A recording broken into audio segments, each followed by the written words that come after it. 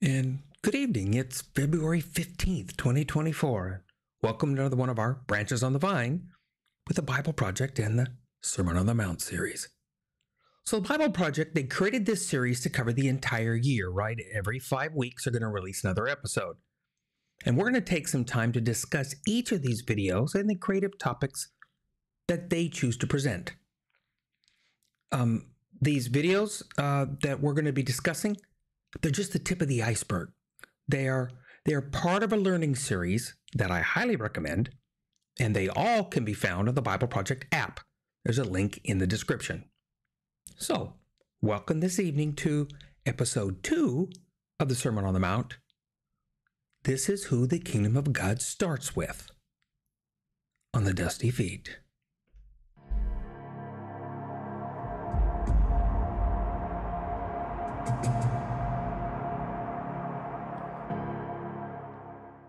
And before we forget, if you find these kinds of podcasts useful, then click the subscribe button.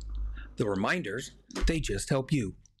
But also, if you think you might find these useful to others, it's going to click that like button, because that is the way that YouTube chooses to share these to more people, if they wish. This Sermon on the Mount, again, it's found in Matthew 5 through 7. And again, for me, it is the seminal moment in the teachings of Jesus. This is his longest, deepest, widest teaching that we have recorded in Scripture. It covers things that we, for sure, we love to talk about. Yet deep down, we really have challenges accepting and living. The Sermon on the Mount, Episode 2. This is who the kingdom of God starts with. So, let's watch the video and see where it takes us. Enjoy.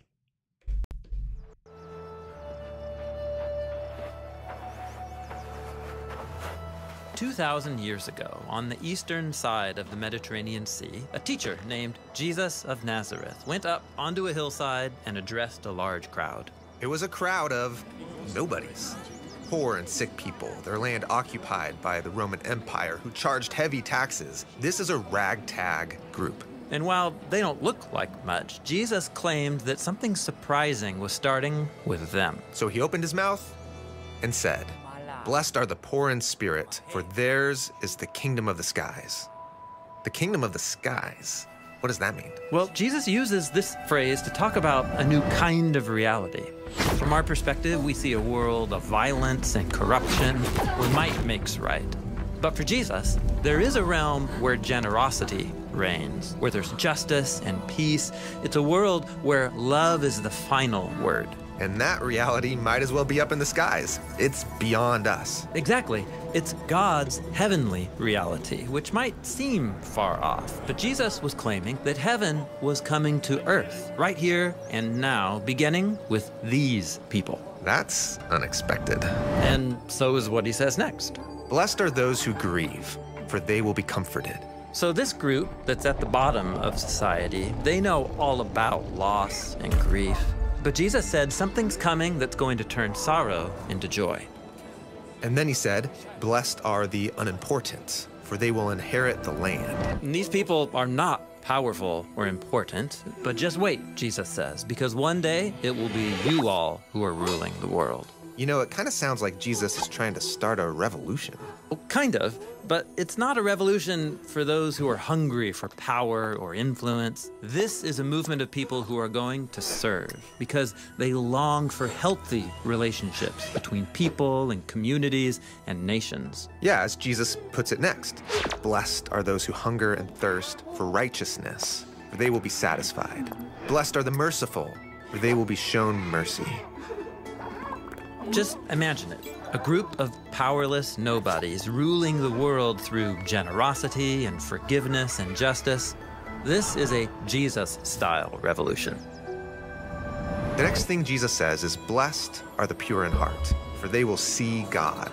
And this one really raises the bar. To be part of this revolution, my heart needs to be so pure I could look directly at God. Well, Jesus knows that all of our choices, even our good ones, are often driven by mixed motives. For Jesus, real peace is only possible through people who know that they need to be transformed if they're going to truly love God and others. And this sounds wonderful, but it's a radical calling. That's exactly right. In fact, Jesus goes on to explore just how radical it is. Blessed are the peacemakers, for they will be called children of God. So God's new reality won't just happen by itself. It requires people who are willing to enter into the conflicts of others, urging and helping create a way towards peace. But that way of life can be dangerous.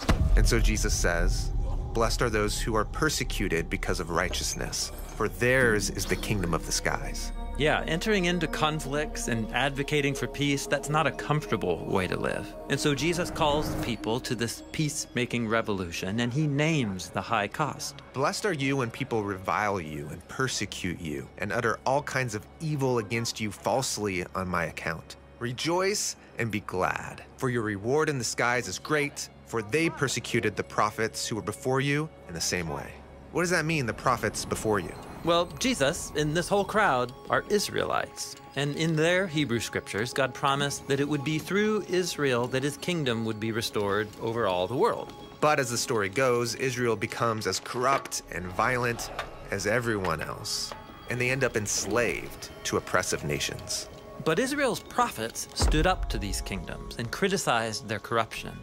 They said that one day God's heavenly kingdom would break in, starting with a small group of Israelites who would be willing to surrender everything over to God. So Jesus wants this crowd to see that they're part of that legacy. Yes, and that's why Jesus concludes this first block of teaching with 3 images from their scriptures. The first is, you are the salt of the land. Salt is a mineral that preserves food for a long time. And in the Bible, salt is used as a symbol of God's long-lasting covenant with Israel. Jesus is saying that he and this ragtag group are the launch party of God's long-lasting ancient promises to renew the world. And then Jesus says, you are the light of the world, and a city on a hill cannot be hidden. He's referring to the biblical image of God's light, his presence shining out from its dwelling place in the temple in Jerusalem, which was a city on a hill.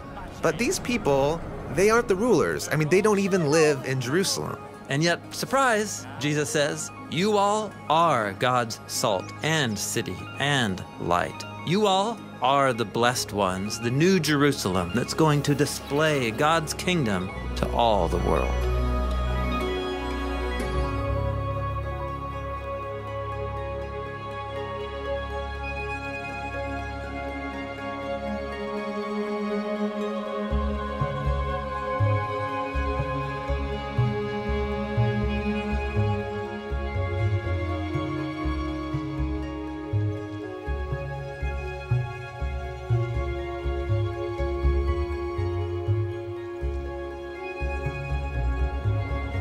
Now, how can a group of nobodies who follow Jesus become the beginning of a whole new world? Well, Jesus is going to help them reimagine who God is, who we are, and how we should live and treat other people. That section of the Sermon on the Mount is what we're going to look at next.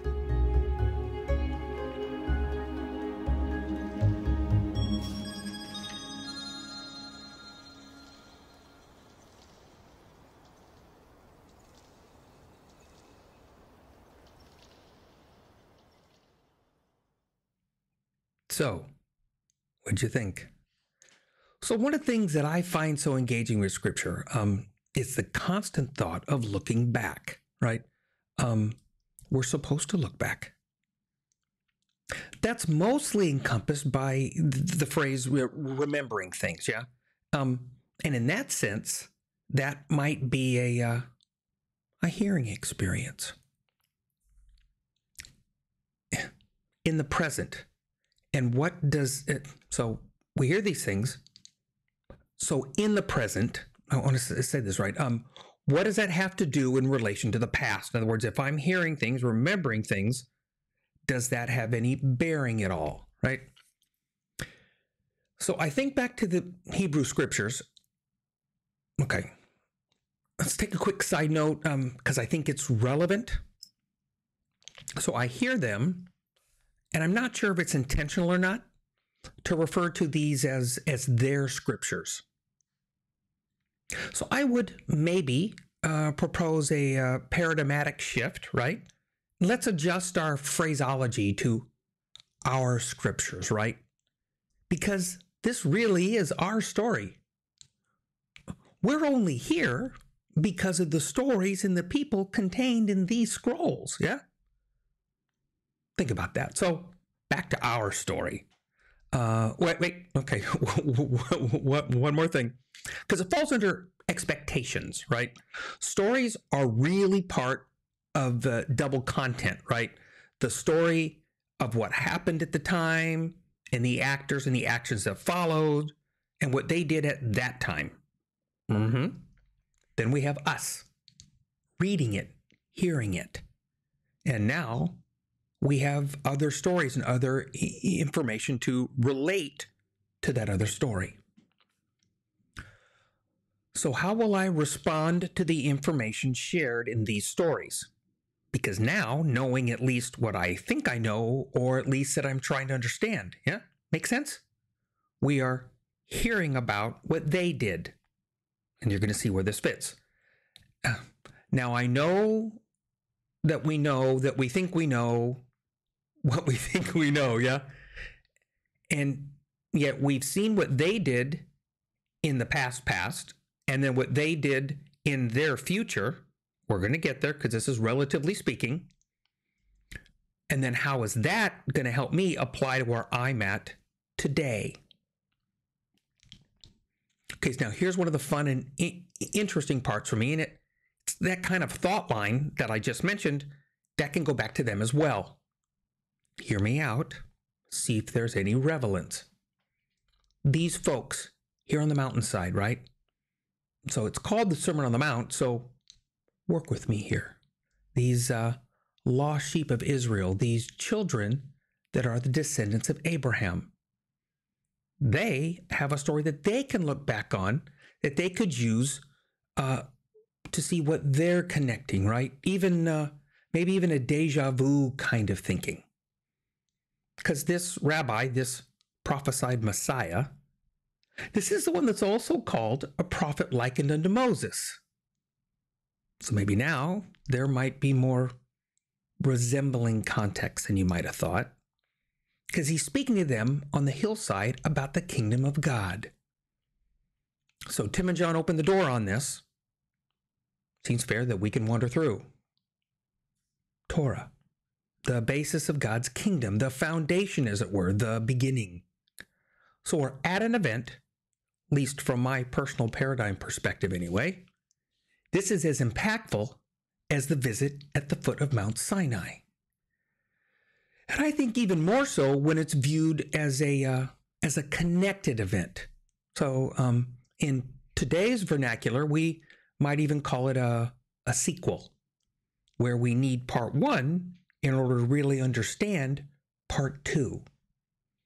Because without part one, we can come up with all kinds of reasons and things to say about part two. It has no context to be framed in.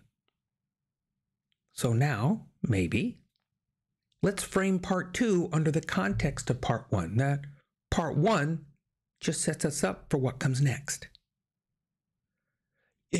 All of the other scrolls that followed the Torah, right, that are contained in part one, all of those other scrolls are the story as to how we got to the foot of another mount, right? As the Bible Project likes to say it, the story that leads us to Jesus. And this is the sermon that follows. So I'm proposing that this is a sequel. That means that the folks in the story, well, they're also part of the original story. So we've entered the realm of, you've heard this, and we hear this more than a few times. Because Jesus is basing all that he will address on two things, really. What was told to you, your ancestors at the Mount, and also what the teachers of the day are telling you to do based on what was told to you at the Mount. It goes along with Jesus telling the same crowds, listen to what they say from the seat of Moses, right? That's remembering the Torah. Yet don't do as they do. I have a different way. So Torah, listen to it. Just don't follow their example. what they tell you to do. Let's revisit what that's going to look like for us. Because all of this is based on what was told you in part 1, the points that Jesus brings up. All of them are in relation to what was passed down at the other mount. We covered this point a bit in the chiastic conversation video, and I think it applies here. This story can only be framed in the context of the other mount, because without it, and the promises of God made there, then this isn't going to make any sense. So the other sermon on Mount Sinai, that is what this sermon is overlaying. It's building on top of that. One could use a term like fuller, or in my head, giving possibility more of a 3D shape. We're adding form, right? I kind of like fills in the picture. It's fuller. It gives it depth, width, and height. A fuller picture. I guess you can see where I'm segueing here. The fulfilled picture. What it can and maybe will look like. But we're only building on the base, the foundation, the framework, the skeleton. And we're adding, metaphorically speaking, meat to those bones. You know, it's fair to say that the folks then, I guess one could say probably us now, we should be a bit more mature than they were or we are. Heck, even Paul talked about that one. So if we can attempt to keep that in mind, then we see the things that Jesus will address. What you've been told in reference to the mount, yeah? And why you've been told about that and how to act based on that, right? Because then we might have a different lens to view these teachings as we move forward. It could be an interesting journey with this, right? Because I think it's going to be fair to see if what I'm postulating holds up or not, right? Are we willing to see if there's a different way to start looking at this series of teachings? One man, chosen of God to deliver a message. Another man, given by God, chosen to deliver a message. Both from God, both to the chosen people. Both are expected to live it as an example and let the world see the light and taste the salt. So as we start this sermon, Jesus begins with some points that we like to call the Beatitudes, right? These series of blessings. I like to start with something I call compare and contrast. You know, if we're going to use the story of the children of Israel at Mount Sinai as our part 1, the setting and the framework, they're going to be the source of much of the compare and contrast. So let's get the obvious out of the way, right? We have the same children of Israel in both places at the foot of mounts. We have prophets at each. They're both speaking for God. They're relaying his will to the people. We have folks that have been and or are in an oppressed state. Ones that have lost the identity, in a sense, of who they are. In the first mountain, he was setting up, establishing them. In the second, maybe it's just to remind them that they've been here before. Because this kingdom of God, this establishment of a kingdom, we definitely get that in the first mount. God was giving them the groundwork for a kingdom that would exist under his auspices. His will be done on earth as it is in heaven. So God's people, the ones that would carry out this way of life, this example, this light, this salt of the earth, they were back then, and they are the now part of the story. And as I've said, since the story's not finished, all has not been accomplished yet, we are now part of that story too. See, we have some more. God let it be known from the beginning that these people, that they had not earned the merit of being chosen, that they were chosen merely because God chose them, fractured and frail as they were. God had found a man, and from God's perspective, he found him to be righteous. And he chose to bring these people from him, right? These were going to be his descendants. Even in that story, it's abundantly clear that even the beginning needs the direct interaction from God, a miraculous beginning, because we get a child from a nearly 90-year-old woman.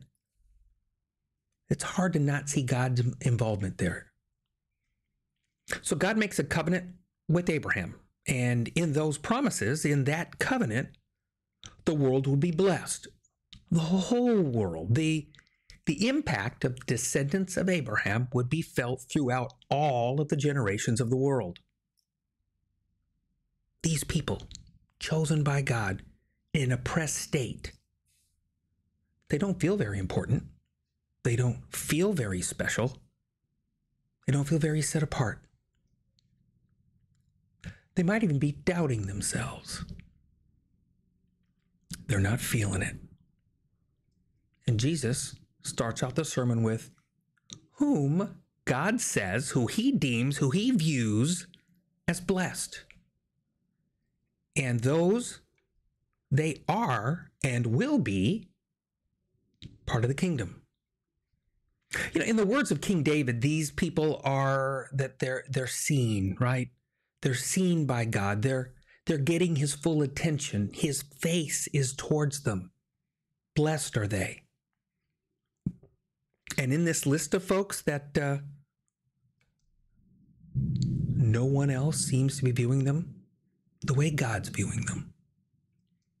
These folks, they're in a way the same. These same broken, scared, viewed as nothing but slave labor people. God will begin a kingdom with them again. We see this reflected in these very Beatitudes, the folks that others did not hold in high regard. God, he has a different view. Echoes of the mountain. Yet we have a departure in a sense, right? Because they're not entering to take over a land that God had prepared for them. This was not a power move. This was actually to start the same way Jesus started. And he gave us an example, his life. I want you to remember this for later, because I'm going to put it out there for discussion at a later date. But did anything that Jesus told them to do, even these beatitude attributes, right, that Jesus did not do in his own life example? Jesus actually lived what he taught. And this was unlike what the Pharisees were doing. Food for thought. Because our behavior is not of a conquer to enter a land. Just read the Beatitudes. It's anything but. And we're just getting started with this Sermon on the Mount. This is not the conquering king and kingdom that they expected even at that time. Again, very different from what they had not been told or what they had heard it said. But these are things that I even struggle with, yeah? Because it seems that folks want to call on the power of God for judgment and requests. They want to be the spear of that power and judgment. Yet that's not what Jesus would do to, or what would be these identifiers of those that are part of, maybe we could say citizens of, this kingdom of God. You know, I can say, at least for me in my lifetime, these 63 years, that while in education, the descriptors used in the Beatitudes, they are seldom, if ever, part of the way to be successful, the way to be rich and powerful, right? To enjoy the power. Yet these almost attributes, we can agree, though, that they are actions, that God finds favor in those actions. He finds them acceptable in his kingdom. We have these beatitudes. And yet, to have these be a part of us, these actions, these life choices, we have a life lived behavior example. So now, here comes the uncomfortable question, probably not unexpected, yet it will most definitely push a popular paradigm perspective. Are there any instructions in Torah that would go against, cause us not to live, as a start, any of these beatitudes that have been proposed? Is there any part of Torah? And I'll even give us a current context, since we're here, right? Is there any part that would cause us not to reflect any of these beatitudes in our context? Because I posed this question before, so might as well pot out again. Is there any instruction in Torah that we are incapable of doing? Let's remember the context. Since we're in the here and now, this is fair, right? There's no tabernacle, there's no temple, there's no priesthood. And since the sacrifices are tied to those two, yeah? So that's an obvious delineator. Those don't. And remember, God caused that, or as a minimum allowed that, because Jesus even talked about it. And since I'm a man, those instructions that apply to women, well, they don't apply to me. And for those that are women, well, it's the other way around. Even within that context, I've asked for about a decade now this same question. What's too hard? What's too difficult? That God made it impossible to do. He set us up. What doing and living the Torah is inconceivable. I've yet to have a single response. No one has found one yet and told me about it. So I'm just going to ask you the same question. We have been told that these instructions are either too hard, impossible to keep, or bad now. Is it inconceivable to be able to think that we could do them? Or being told it's inconceivable to think that we could do them? I've been on a journey of seeing what we've been told and seeing if it's actually true. Jesus is addressing these kinds of issues, these kinds of being told that needed to be readdressed.